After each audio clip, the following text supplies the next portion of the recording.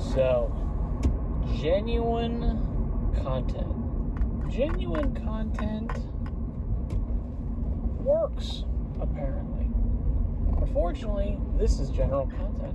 This is genuine content. Which is to say, it's nothing. It's banal, apathetic nothingness. I'm driving, running errands. I just went to the store, I got groceries, driving back. This is a day in the life of a normal human being. The majority of your day is spent doing nothing. A banal, empty, personally right now, aesthetically very pleasing. It's a nice, beautiful, crisp autumn morning. I'm driving in a road that I actually really like. It reminds me a ton of the neighborhood where I grew up. Not the actual neighborhood, of course, because I've visited that recently, and, you know, it's nice, but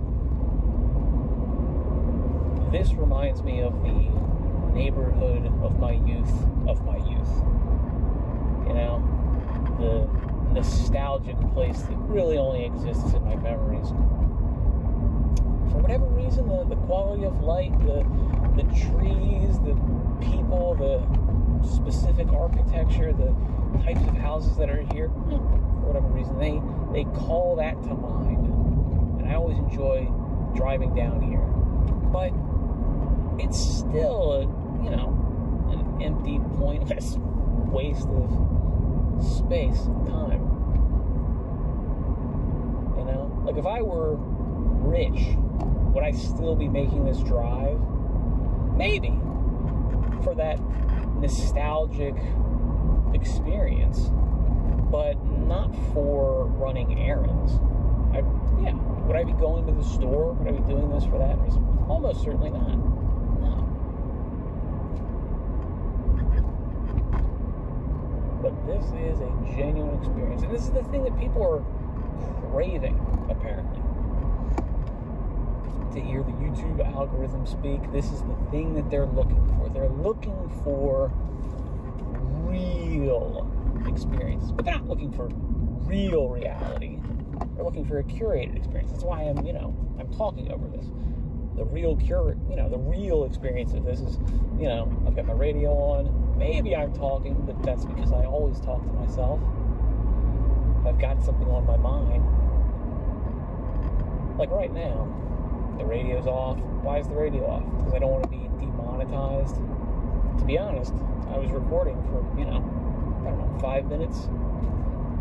Some, Phil Collins song was on. I was singing along with it and having a, pretty good old time. But then I decided, no, I'm going to make a YouTube video. It's going to be real. It's going to be really real. Driving in dead silence, talking to myself. That's reality. That's reality. That's genuine. Now, yes, it is. This is obviously, my voice. I suppose you'd call it my real speaking voice. But I'm also aware of the fact that this is probably going to go on the internet. So I'm not going to say anything wild and crazy, even if I, obviously didn't mean it. It was a joke. It was, this, that, and the other. Because it exists forever. It exists outside of time and context, outside of reality, as we have come to know it. The only reality is virtual. How many people is that true? The virtual reality of their lives dictates more of their lived experience than, this outside. Even in this metal cage, flying through the world. This is still much more natural. This is still much more, traditional than YouTube, social media, any of that type of stuff. Yeah.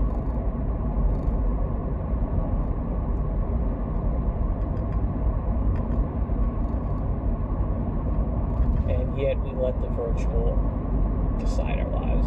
Yeah. I suppose that's the bargain we struck. Those are the things that we're going to deal with. Maybe the trade-off's good. Maybe it makes sense. Certainly there are upsides, and those are the reasons why the people that perceive these things, built these platforms and things. But is that what they're going to be? Is that what they're going to actually turn into in, 20, 30, 50 years, 100 years? Or are they going to be the stepping stone to, pod people, Matrix-style virtual reality? And who's to say we wouldn't enjoy that more?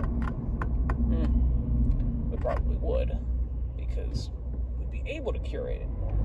But then, where would you be finding your genuine content, genuine experience?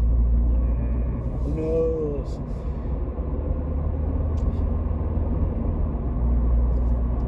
I don't know.